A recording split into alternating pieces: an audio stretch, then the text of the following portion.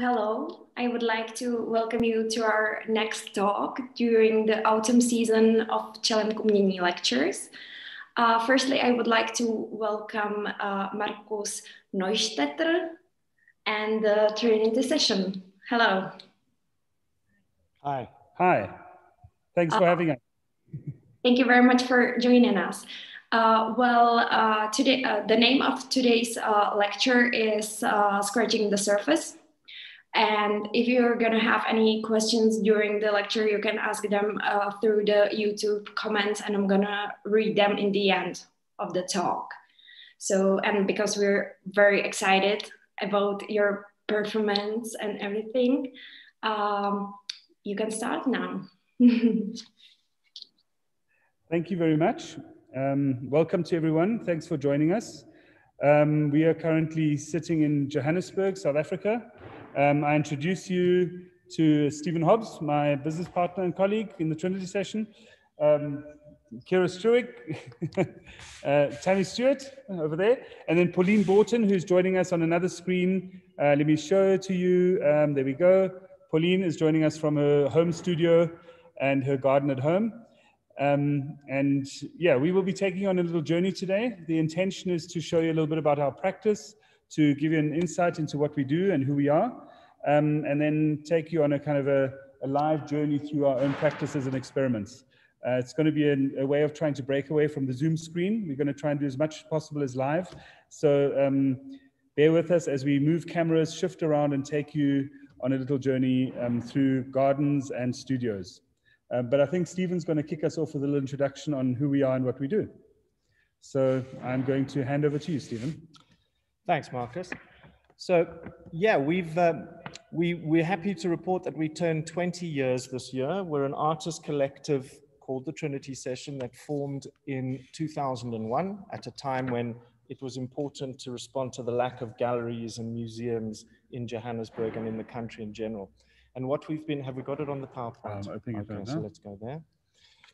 And to fast forward to maybe 10 years into our practice, we learned that there was a strategic way in which we could offer our services as artists and curators to the city of Johannesburg in relation to its public art programs, which have been running since 2006. And in the list that you can see there, we have been involved in developing art strategies, commissioning pieces of sculpture and performances, and implementing them. So we have a lot of experience in working with communities, working in very specific neighborhoods with people with no skills, some skills, people who are afraid of the word art, but have a lot of desire to be creative in their own right. And we found that we're best as artists working between the city and the client who wants to change the way we see the city through culture, and working with communities to help them understand their role and the possibilities they can play in that. So the slides at the bottom just give you a very, very brief selection of small, medium scale and large scale sculptures we've produced over the years, and some installations that also involve performance and celebration and festival that is very much a part of the way that that particular community practices. So in terms of where we are today and where we are presenting from, we are based at the Orchards Precinct, and we're in a facility called the Orchards Project. And Orchards refers to a time in Johannesburg nearly over 100 years ago where there was a citrus farm that was planted as part of the mining economy that was emerging in Johannesburg. And so our location is very much about the natural world. We are surrounded by very beautiful parks, many of which have been upgraded, and we have been very involved in those upgrades. And some of the slides that you see to the right-hand side show you a little bit of our environment outside our building and ways in which we've been working with recycled materials to create landscaping opportunities and possibilities for growing things. Can I just keep prompting? Just good. Okay. And this gives you an idea of ways in which we can work with very simple, found and cheap materials, working in groups with people from different disciplines. In this particular group, we've got a man who is an arborist, a specialist working with trees, the lady in the luminous cap, the bright lemon-colored cap, is one of our community liaisons and an employee of ours who works with a fantastic community in Neustetter, close to Soweto, the famous township of South Africa, or Johannesburg, and a number of other practitioners who are fungi specialists and permaculture specialists, and people who really understand how important it is to grow things, to provide communities with affordable and sustainable and healthy products. Now, to come back to where we are, this is the historical route to Pretoria, which is the capital of South Africa, the political capital of South Africa. And it was founded in the 1850s by Paul Kruger. And this is the route that African tribes from sub-Saharan Africa would have traveled along with their carts and their oxes to trade cattle in Pretoria. This is before Johannesburg was really a mining town proper. And we are based probably 100 meters away from that curve that you see in the image. Now, the next slide brings us up to contemporary Johannesburg, where that route that I was showing you before, that old road, has been upgraded on many occasions, and more recently upgraded to accommodate a bus rapid transit system, a system that complements the buses that already exist in Johannesburg and the taxis and other forms of transport throughout the city. And we've worked very closely with the designers of the stations themselves and worked with local artists to produce specific pieces of art that sit on the stations and create an experience as you enter the station, but also the piece of art relates to something that you can see in relation to the station and the built environment around it. And part of the work that we've been doing in this area has been to work in different neighborhoods and locations where the city of Johannesburg is investing money into new public facilities. So what you see here is the recently completed Patterson Park social cluster development. In other words, a facility that has a library, has public open space, has sports facilities, tennis courts, you see the swimming pool in the background there, and a whole range of other offerings for community to feel they have a new destination for leisure, culture, learning, and so on. And our artworks program is situated throughout the building. You can see the images on the screen there. And if we take a number of views of the building from different perspectives, you can see how we've integrated artworks throughout the new building. And I will conclude with this slide, which comes back to the old citrus farm. So if you have a look at the image on the left-hand side, you see a drawing of what the upgraded Patterson Park looks like. And here where I have the orange X is where these sculptures sit. And these are very large steel sculptures that commemorate the citrus farm that I mentioned before. But what's also very nice, and another piece of work that we introduced into the park, is we found these old fig tree cuttings from a nearby clearing. They had removed them. These are very old trees, about 100 years old. And we spent some time working with local designers and artists to transform them into pieces of furniture that could sit in the park. And here you can sit almost in a circle and meet and greet and rest in the shade of the trees and the plants. So this is really the location and the site of Orchards, Orange Grove, Patterson Park was already an environment that inspired us to think about nature, to think about growing, to think about what it means to be green and to green things. And I'll leave it there. Thanks very much. Let's stop the share. Excellent. So in light of that, I think it's quite appropriate now to maybe show you, kind of zoom into where that map showed us on the route where we are, and show you the location in which we're standing and the journey that we're now going about creating what we called Scratching the Surface as an exhibition within this venue that incorporated our artistic practices as artists, but also as growers, people that are planting things, growing things, and looking at what it means to be growing and producing at the same time. Now, we know that as part of this, the program and network of projects that are happening around the world, it's quite important for us to give you this contextual background that Stephen just gave you to position it, but also just to acknowledge that you know, with the onset of the lockdown and the complexities of in COVID times, and I think the participants that are part of the session today will talk about it, there was a shift and an uptake to ask the question of food security. Now, food security is not just something that came up due to COVID. It was food security has always been something that's occupied the minds of any third world context and any situation where you need to basically find your food as a strategy of survival on a daily basis. And so what's been really exciting is to think about this as artists, think about how it is a personal journey that we're encountering as we're going through the making, the growing, and the creating of something new, not quite knowing where it's going to take us, but yeah, trusting the journey and the process. So what I think would be quite appropriate now is maybe going around the studio here and showing you one or two moments, and maybe allowing Kira and Tammy and Pauline in their ways to show us a little bit of what they've done. And hopefully with that, we can then kind of conclude it at the end with some conceptual ideas of where it's going to go next. And then we'll have chance for a bit of Q&A. And if you don't have any questions, I know we've got a lot for each other. So we can have a big discussion on our side, because this is a work in progress. This is experimental. This is a work in process that you have to understand is as alien to us as it probably is to you as an audience, because we trust that what we do has meaning as we're doing it, and we're trying to find a kind of a galvanizing moment where all these creative voices come together. So let's see if we can try and galvanize some creative moments here. As I said in the beginning, this is a kind of creative lecture where we're trying to break the screen. So we're going to switch to another phone now, or to another screen now, and we're going to follow someone around to their space and see what they would like to share with us. So I'm going to do a quick technical switch. Who would like to go first? I'll go first. All right. So then let's mute this. All right. Pardon me.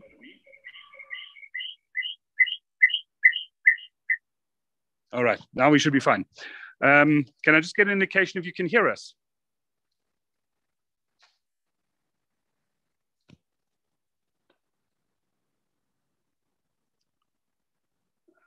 Jirka or Mikhail, can you just let me know that you can hear us? Yes, we hear you. Thank you. Everything is fine. Good, thank you. All right, so you want to start outside or start inside? Let's start inside. Let's start inside. Introduce yourself. Hi everyone, I'm Kira. Welcome to my micro studio. So as Marcus mentioned, we had quite a strict lockdown in South Africa, which resulted in us not only being forced to work from home and out of our traditional creative spaces, but also really consider the implications of food security, of transport networks, and of access to the things that many of us take for granted. And what we did as a remedy to this was to start exploring the potential of planting in our own gardens, creating sustainable spaces where we could grow our own food during this process. For me as an artist, I found this quite challenging. I'm not naturally a person with green fingers, but what did happen, aside from actually learning to grow a few things that were edibles, was I began a much more intense observation process in my natural environments. And I think for me, it created a link between the sort of physical anguish of lockdown and the mental anguish that accompanied that, and the isolation. But being outside in this garden I was creating, being surrounded by birds, led to a kind of exploration process. And for me as an artist, that process is both backwards looking and forwards looking. And as someone with dual citizenship, it's also between the North and Southern Hemisphere. So what you'll see on the walls is a lot of very experimental work relating to the idea of nests and incubation, of creating safe spaces, and mitigating our isolation during the times that we've been through recently. But it also touches on ideas of exploring, of imagining the future, and putting myself in a situation where if we were to lose the resources that we have, how would we recreate them? Would we be able to make new worlds on this earth and of this earth? Another interest that's started coming through in the physical works, but you'll also see outside in the garden, is the idea of building with the resources we have available to us. And there's a cross connection there between things like the dry packed stone walls that you'll find in Europe but in the solid architecture that is particular to Southern Africa. And that's specifically for me what I would call garden architecture, whether that's stone-built kraals or keyhole gardens from the Lesotho region. So as we take you outside to have a look at our space there, you'll also see that we have been experimenting with found materials to build some of this architecture. So if you'll just walk with us outside for a minute.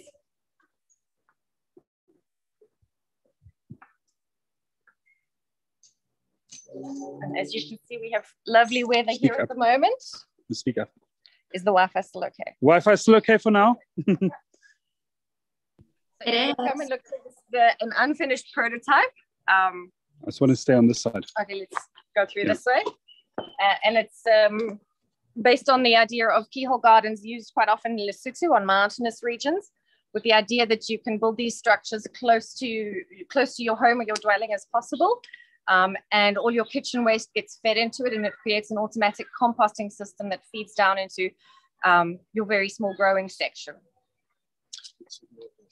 Yeah, got signal? Okay, so let's go. So we're testing our Wi-Fi to the utmost. So this is the prototype of the keyhole garden that we're busy working on. Yeah, so it's an unfinished prototype. We're busy packing it, and we've created our own compost infill to add to it.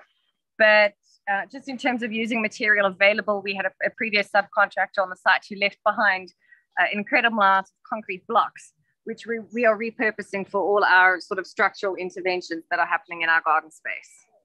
And what needs to be maybe mentioned is the space itself will lend itself to an incredible performance space, experimental growing space, and it's, as we said, a work in progress. Work in progress. And you'll also see across the road, a lot of the inspiration from my nest and bird artworks comes from the park that's over there. Marcus, if you climb up here, you'll be able to see.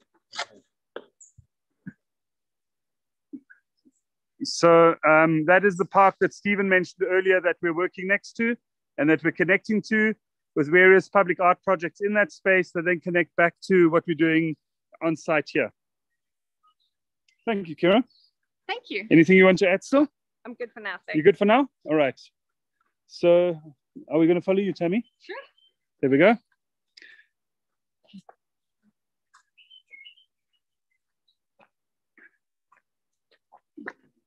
So as you can see on this journey, the materials that are around are very much found materials from the area, things that we've been collecting and working with, their workshop outcomes, experimental projects that we've been creating with children locally, and the boards on the walls are just content of inspiration and notes, etc., towards our green project that we're doing. So where would you like to start, outside or inside? What do we think? Maybe start outside and then come in. No, you're going to start with the drawing. Start with the drawing. Starting Okay. inside. Starting inside with the drawing. Welcome to my office. Studio. So this is a painting that I've been working on for the past couple of weeks. It's inspired by an emotional mapping exercise that I did. So it started during lockdown, as Kira was speaking about, where we couldn't physically be in the space. So I tried to do a mapping exercise based on my memories. So this is an abstract map of working inside Tipper, working inside the Orchards project, Patterson Park that Stephen mentioned, Shortburn Park, all the surrounding areas. And I just tried to map my memories and my emotional responses to working on those projects. So some of the colors represent happiness, some sadness, frustration, anger, excitement, all of those sort of emotions. And I just tried to represent it in an abstract way. So I guess the intention of setting it up like this is that when you step into the space, I sort of want the viewer to be overwhelmed in a good way and in a bad way. And I think that's sort of how we experience emotions and projects. We can feel excitement and anger at the same time. And it should inspire a sense of joy and wonder in you. But also, I think if you spend long enough in the space, you can get a bit of a headache and it can overwhelm you a little bit. So it's meant to be best of both worlds. Especially if we spin the camera around really fast. So for all of you viewers there, if you spin the camera around like that, I think you'd get a bit dizzy. But this is also a sketch and a prototype towards something new.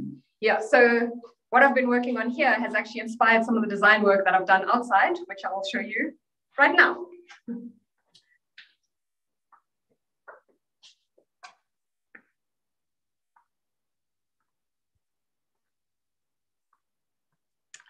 So here we're going to the other side of the building now. So Kira was on the other side, and now we're in the front section of the building. Yeah, so what we've been doing here is a sensory garden. So as Marcus said, this is the entrance to the building. It's meant to act as the welcoming entrance that invites visitors to come inside, sit down, engage with us. So we built a sensory garden here using some of the materials that were left over, as Kira mentioned, at the back. So this structure is built out of pavement cement bricks, which weigh a ton. I got a good workout building this thing. So this was left by the local roads agency and to construct this. So let's just get a big view of it.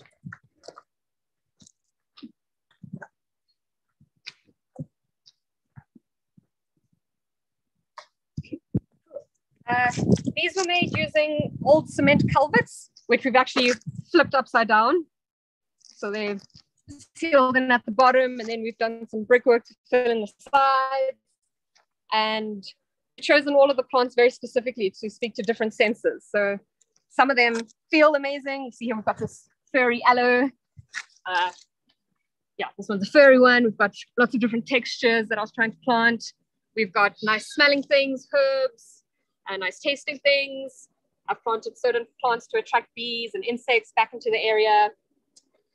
And this mural behind here was a test prototype that we did for the Espen mural that Stephen mentioned. But one of the future plans is to sort of upcycle the mural that I did inside and replicate it out here. And then hopefully once this planter bed grows a bit more, we're going to make trellises to speak to the mural and integrate the site into one cohesive image, I guess. Brilliant.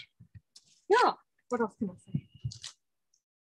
So what's exciting about this process is seeing your response in the studio, but then also responding to the site and how you've designed this based on the land, the movement of the site.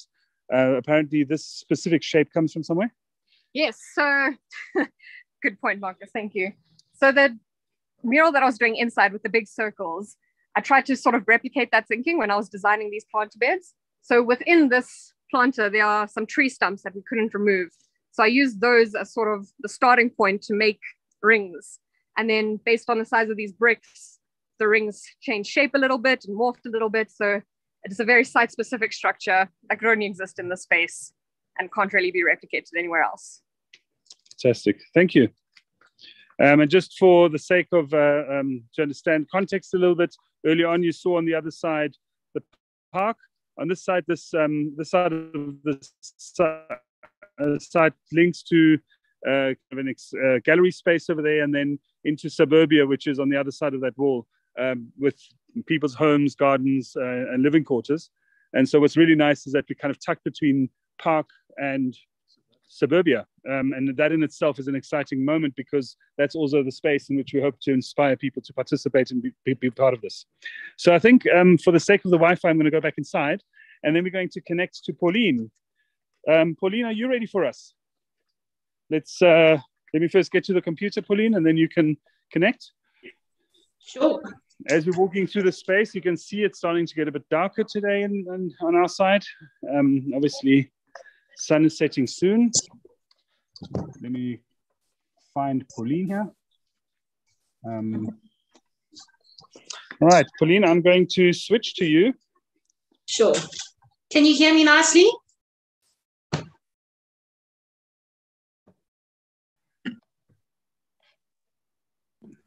My space, I'm inviting you into my home this evening.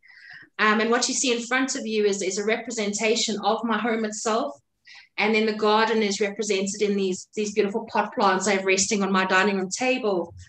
I've been collecting notes this evening from this lecture, and I'm imagining that they're the bricks and the mortar that are holding up parts of my garden walls around my house. My particular project is part of what we're calling the micro home garden project for the green project that we're working on. And days before we went into a very severe lockdown here in South Africa, I went shopping, as did many people, to go and stock up on food. And there were no fresh vegetables or fruits to be seen where I went shopping.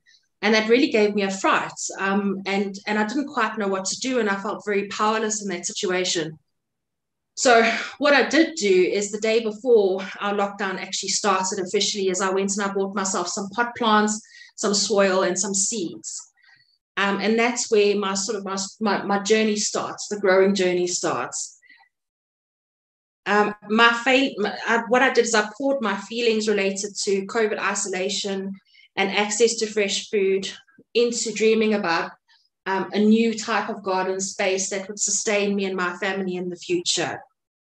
So during this time, I designed, I drew, and then I also reconnected with memories around my house and where I live, which is a very special and safe space for me. But of course, being forced into a lockdown also made it a space of isolation and almost, I suppose, being trapped in one space and feeling quite powerless. So to be able to dream about a different future was very important to me and part of my creative process.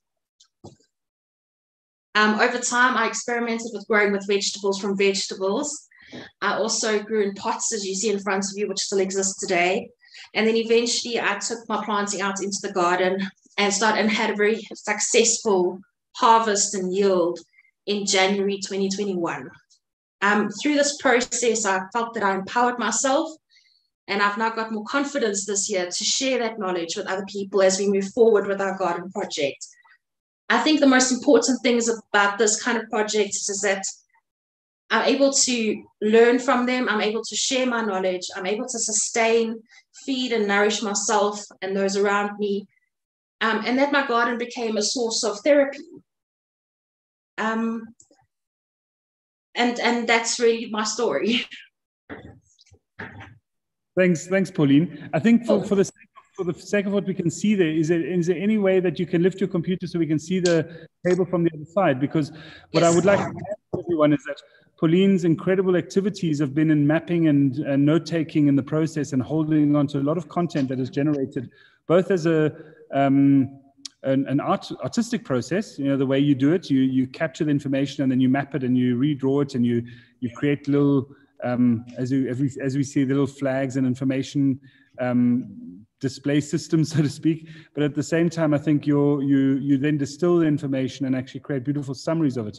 And I almost see your interconnected notes very much like the plants that you're growing, a lot of little experiments that pop up everywhere and then at some point become a forest of information, which is what we are currently sitting in on this side at the Tipper space, as you all saw before, walking through notes and maps, etc., all around it, which is a beautiful summary of your journey. So, oh, that's a nice view. Thank you. Plant in the foreground and journey in the background. Yes.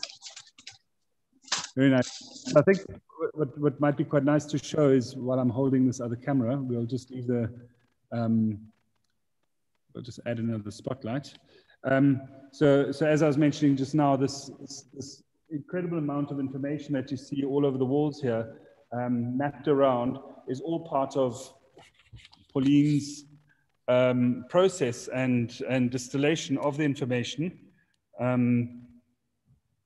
Forgive me, I'm just going to quickly change direction. I can't, I'm using both hands. I could use a hand.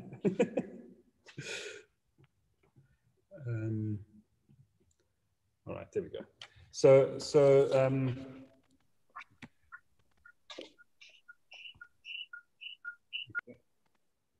what you see here is much of the research, the production, the experimentation, from mixing one's own things to what one can do with the natural resources around us. Ideas around how to map these spaces. I'm using that audio. Yeah. Pauline, I'm just taking the liberty of walking into this experimental space of yours, where you're showcasing some of your maps, some of your drawings, some of your process that links to what you were saying. So not only about note-taking, but actually copious amounts of drawings and experimental drawings that talk about everything from networks to textures to mind maps, etc. So I'm summarizing horribly now, but I think it's just a beautiful moment to be able to show everyone a little bit of your headspace in the studio over here. So thank you for sharing your journey with us, Pauline. Thank you very much, Marcus, for connecting the two. I think that's important, is that I do work in both spaces and they equally inspire me at the same time. And then similarly, to just acknowledge Lavinia and Pauline, you're obviously very familiar with the work. If you feel like saying something to what I'm showing here right now, I just think it's really beautiful to express some of the other mediums that we're experimenting with and the work that's being done, from model building and asking questions around how we can build rooftop gardens on top of existing houses, for example, and what it would be like to find alternative ways of mapping one's different ideas through the material that's available around us. In this case, it was mud, which was in Lavinia's backyard. Pauline, is there something you'd like to add to that? I think what's really interesting about the mud sculpture that you are showing there is it's very representative of a dream that Lavinia has for working with her community in the future and networking across her community, which is a township that sits just outside of Soweto in Johannesburg. And what she's done here is she's investigating the different types of capital that exist over and above just monetary, just the financial. So this is a beautiful representation of that, using local resources like Marcus has said. Super, thank you. So I think, thanks, Pauline. What I'm going to do is I'm going to switch back to the collective here. Stephen, do you want to join us here too? Let's just spotlight this video. Yeah, there we go. So Pauline is still with us. She's just not on the screen with us right now. But I think this would be a really nice opportunity for us to maybe collectively just reflect on what we've shown you and the journeys we've taken you on and what we think the next steps might be. We always ask ourselves that question, and maybe what it's given rise to in terms of our vision for the way forward, and maybe plant that seed in your mind and see whether you then have any questions and comments on what you think. We've got another 25 minutes until the end of the lecture or the session, so I think we'll spend a few minutes talking amongst ourselves and then open it up to questions. So, Stephen, from this experience, do you want to add anything that summarizes something? Yeah. So I think we've referred a lot to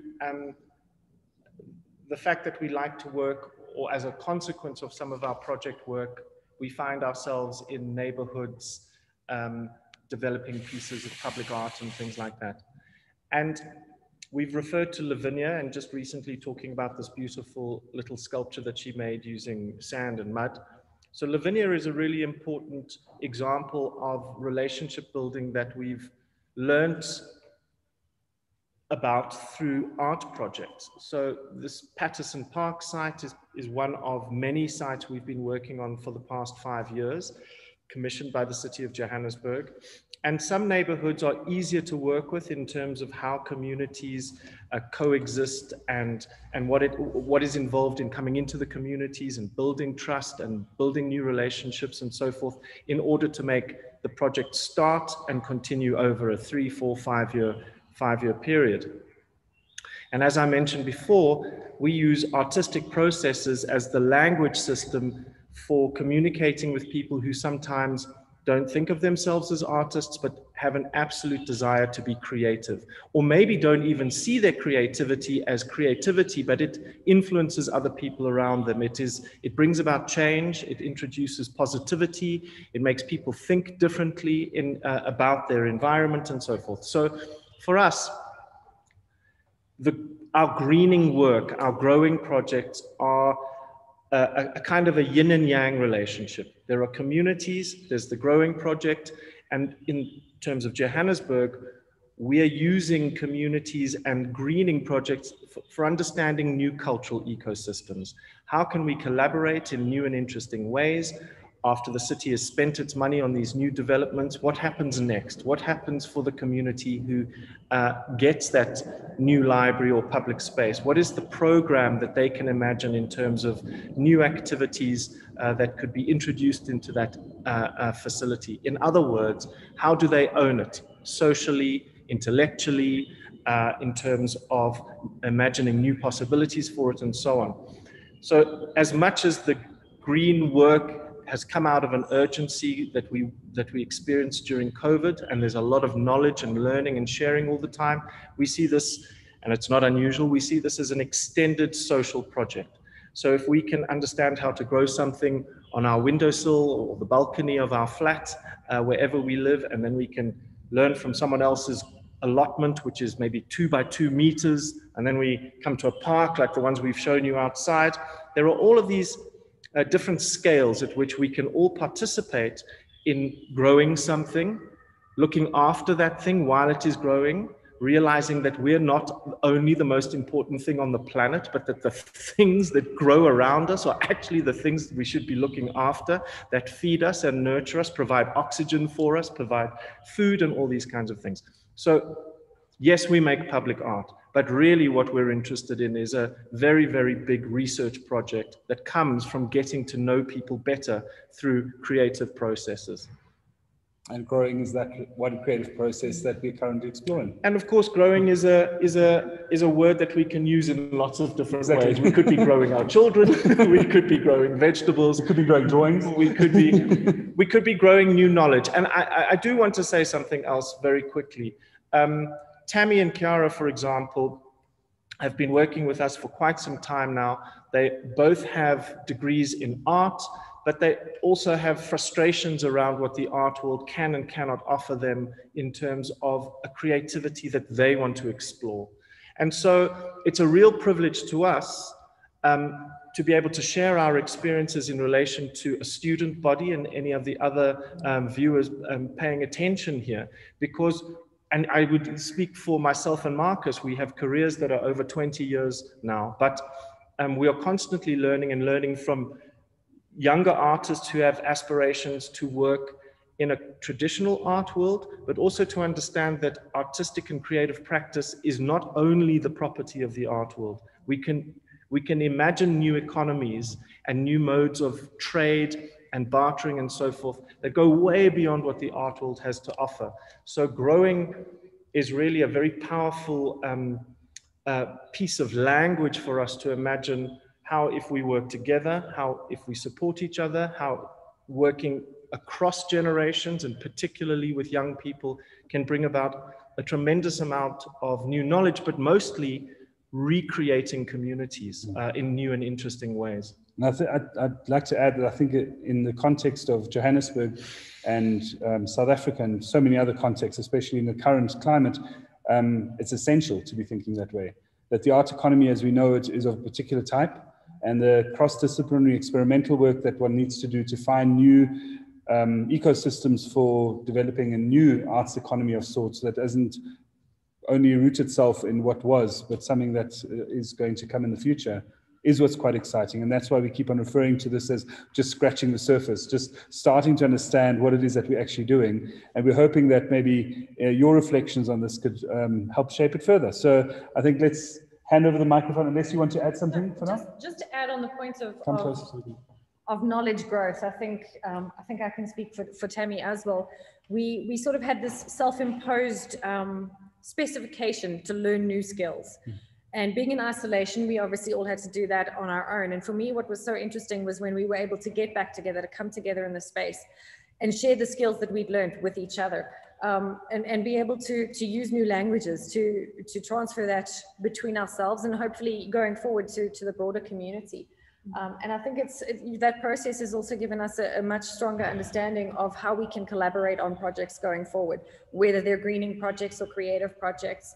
And I think the same as for both of us coming from academic backgrounds, to be given an opportunity to translate the skills that we have and to share them outside of something that's sort of quite elitist and exclusive. You know, we have knowledge, and we have knowledge that should be broader based within our communities.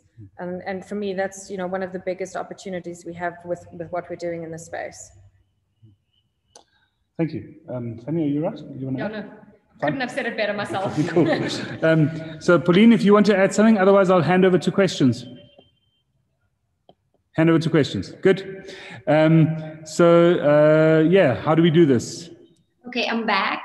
Unfortunately, we don't have any questions from the students. They are probably too shy to ask. but I have a question about your project, Marcus. Are you working right now on some art project? You can this is, because I didn't show anything, and nor did Stephen. Yeah. Well, I would like you to think of this project as being the art project, yeah? I'd like to say that this is probably the process that we're all going through right now. This is a collective exercise, and the room that you see and the experience we took you through is the project. You know, it is the space. And I think that's what's so exciting about this way of practicing, is that it's not about identifying only the drawing. I can show you many drawings if you'd like to see some. I don't have them here right now, but I can show you. But it's not about that. It's about understanding the connectedness of the different ideas and that network, and connecting that network of ideas and actions and processes is what, in my mind, a contemporary project is about. So the Trinity Session in its own right, as Stephen and I do it as artists, is in itself an art project. And I think that is the difference maybe between identifying something that is finite and defined and clear as a project versus something that constantly grows and evolves and adapts itself to the context, to the time, etc. That we're treating it as a project in its own right, and therefore we are able to be quite malleable with it and quite adaptive with it. And so I wouldn't want to show you anything that is more precise than that, because I hope that in your mind you can connect the dots and see this as a whole. Do you not agree? Well, I mean, in his defense, and he has only been in Johannesburg for the past 10 days, but in that time he has just produced a solo exhibition which opened on Saturday. And perhaps not in his defense, that particular body of work is about outer space and interstellar conditions and less about growing. But the principle behind the project still has the same ambitions, I think. And it's about how one can work as an artist in terms of a bigger field of knowledge, a bigger field of expertise, working between art, science, technology, environmentalism, and all of those issues are in his exhibition, which is running until January next year. So the best thing for you to do would be to go to the Mixed Reality Workshop site and see his exhibition. I can share some things with you afterwards if you'd like to share with the students. Great. Wasn't what this talk was about, but essentially Stephen is right. I think the principle of the matter, and the same goes for your work actually. I think we both as artists tackle something bigger than just the surface that we're working on. I think it's about an aspiration, a question, a constant questioning of our context, our relationship to the context, and I think it's about creating that space for others to read into something into it. So while my work is much about looking into space and understanding the unknown, well, not understanding it, but trying to make sense of the unknown and trying to communicate with it, you know, essentially this is what this whole Scratching the Surface project is about. And I would say this weekend, and I unfortunately missed Marcus's exhibition because I was in Dubai giving a presentation in the context of the Dubai Expo. It was their Cultures in Conversations program, and the part that I contributed to was rural and urban development. And essentially, I was sharing this work in the Middle East over the weekend, and I think I said it, we said it earlier, but we are very grateful for the connection that has been made between yourselves and Marcus based in Vienna and connecting back to us, because the power of that, the power of the intention of the connection. We are aware that this is a network of tertiary institutions or higher learning institutions. So even at the virtual level, we're still growing. And that's really the powerful thing, because the entire process of survival is about strategic mechanisms of social networking that use culture as the tool to create spaces of safe conflict, of safe questioning, of safe debate, but that can produce new solutions and new ideas. Well, thank you very much. I have also one question. I would like to ask you for, I would say, educational aspects of your project, because you already mentioned a lot of scales You are working with the community, participatory project, environmental stuff, very complex work. And how you feel, how you think about the position of educational aspects as a part of your work, because I think it is one of the crucial points. Because you already mentioned that one of your goal is to educate in, for example, in aspects of environmental or community responsibility and so on. So could you little bit in detail describe your educational strategies? Well, I want to, before we talk about the actual strategies to this project, I think it's important to acknowledge that the Trinity Session has always been about not only educating itself, but developing audiences. I think it's very important to understand the context in which we're in. You don't have people standing in queues to go into the museum. You know, the notion of arts and culture is a very different one to, for example, Central Europe. And so from the beginning as artists, you ask yourself the critical question that if I don't educate my peers and my network and at the same time develop new audiences, I'm going to just be talking to the same people over and over again, and it's not going to perpetuate any change. And so one of the key aspects has always been to think about how do we not only build a community of practice and an educational component that's very important because you're constantly skill sharing, passing on your information, etc.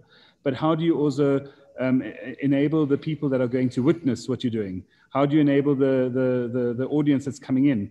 And very often it takes different tools. And I mean, growing is going to be another one of those tools, and is another one of those tools, because food concerns us. Growing something is an amazing concept.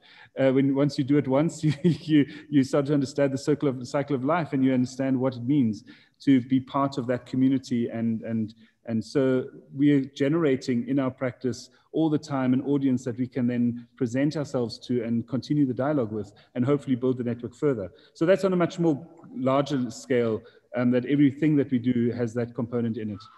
We have very practical skill sharing processes where we've got different people in the team that have different skills. So there's a constant exchange, which we're monitoring, which we engage in, which we map on all of these maps behind us to say, this is how we're learning from each other. These are the histories that we all bring to the project and how we exchange it. So there's internal education, which is very, very important for all of us. And then there's the obvious part, which is how can we sustain a practice here without actually thinking about the future generation that's going to enter this world. So children, the youth, neighbors, people that need to learn about what we do can learn about it by physically coming in and doing workshops, doing proper programs, join in different sessions. So that's part of the vision that we've got in this space. We have prototyped it. It has been very interesting to do. Obviously, COVID regulations has made it very difficult to do this on a particular level physically. But there have been various virtual projects where we've looked at cultural ecosystems and partnerships through educational programs that we've done virtually.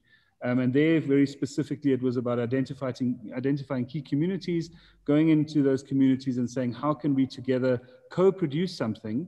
And in that co-production, educate each other about our skills exchange and educate each other about how to do something.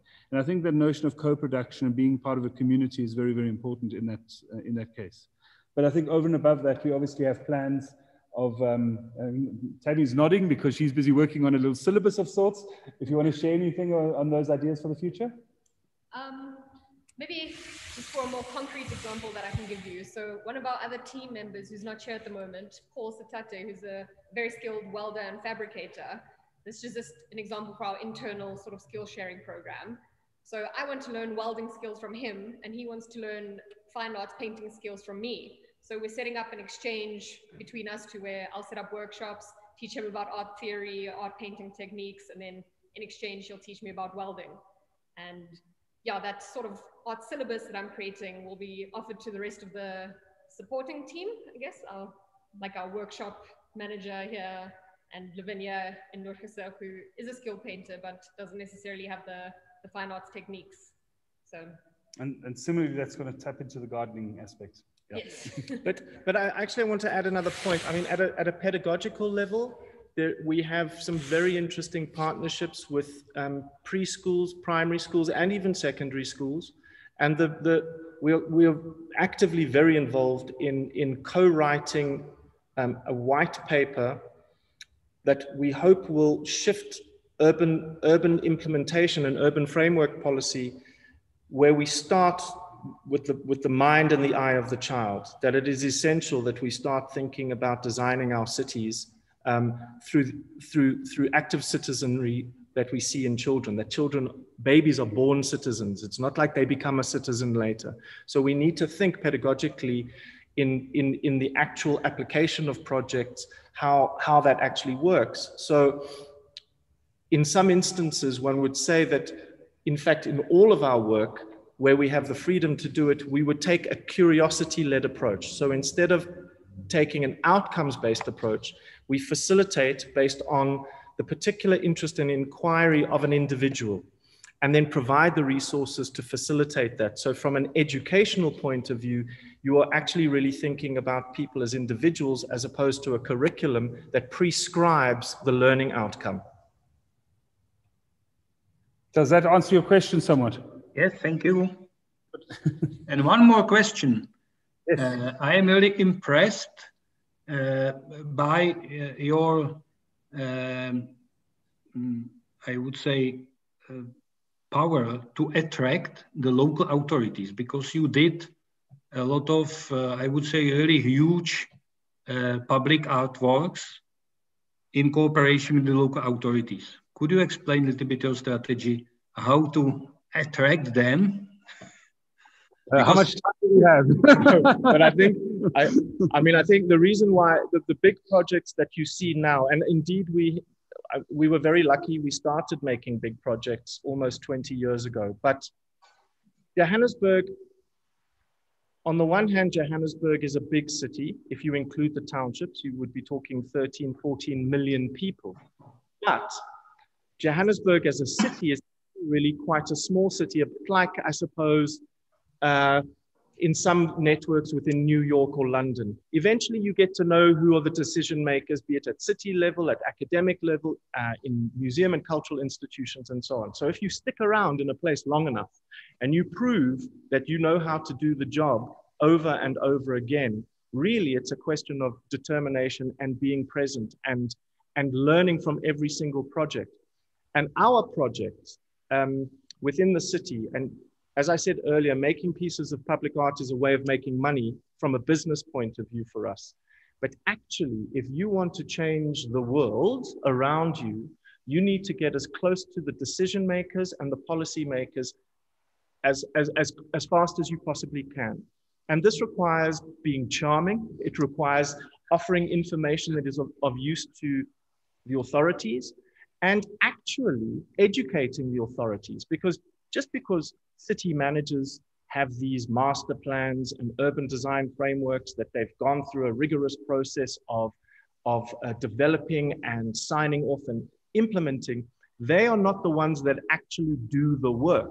They have written the policy and they have done the intellectual work, and they've done a 10-year, 15-year, 20, 30, 40-year projection to what the city may be. But it is the designers, the architects, the quantity surveyors, the engineers, the project managers, the community liaison officers, the residents, the taxpayers, they are the people doing the work. So to the points about scale, this is very important to understand if you imagine your practice as an artist not just being about the museum or the gallery, but that you are the medium. And then it's a question of understanding when is the right time to wear a suit and tie, when is the right time to wear your beret and your smock, and you perform your way through based on what people need to hear and want to hear. Yeah. But then you better deliver the goods. Yeah. I think what I was going to add to that is obviously one needs to also build case studies for oneself. So a lot of our early projects were also us just doing the work, even without the contracts, even without the relationships with the city. It was about going into that public arena, producing what we have to produce in order for us to make sense of it, doing the research as artists. So in our own practices, spending more and more time making sense of that space and then internalizing it and actually producing something so we can actually step to the plate and say, we've shown that it can be done. We've presented some ideas and some options. They might have worked, they might have not worked, but at least there's something to talk about. The worst case scenario is presenting a theoretical slide to to a politician or to someone that works in the city with a whole lot of words on it and no pictures. And the pictures have to be of their own neighborhood with their community and their language. And then suddenly something happens in the brain that goes, oh, wait a minute. If they can do it, maybe with a little bit of support, they could help my next cause. And then one adapts according to the cause that the politician sometimes needs. And so in that way, I think while Stephen's right, he's saying, you know, you need to, it's a performance, but the last point is that you actually have to show the goods. And sometimes we have to take that leap of faith as artists to produce before we get paid. You know, to actually deliver because you're interested in delivering and convincing people with the product that you present. And then that has a knock-on effect. So that brings us back to this exhibition, and this process we're doing right now is we're trying exactly that. We're trying to produce as a group, we're trying to produce something creative, experimental, and all the rest of it. And we're hoping that we're enticing you in the same way as we're going to be enticing our neighbors to continue this dialogue and be part of this network and invest in one form or another, be it physically or intellectually or in co-production. So I think this is a beautiful example of how one creates in order to convince. Thank you. So maybe, Christina, do you have more questions? I don't, actually. And we have to finish in 3 minutes. Yeah. Yes. Well, thank you very much. It was great. It was a great experience to be there with you. I would love to be there like 2 more hours and also visit you. Don't worry, Christina, because during summer semester, I'm sure that we will meet each other online, hopefully also physically. So you will have a chance to think about questions for next lecture during summer semester. Great. I'm very excited. Also, I wanted to say, well, thank you all for showing your space and your projects. And to our students, I would like to say that next week we're not going to have a lecture because it's going to be 32 years after the Velvet Revolution. So we're going to celebrate freedom in our country. So we're going to see each other in 2 weeks. And our next guests are going to be architects from New York studio. Well, thank you very much and have a nice evening. Thank you very much for having us. Thank you. It was fantastic. Thank you very much. Bye. Ciao. Ciao. Okay, I stopped the stream.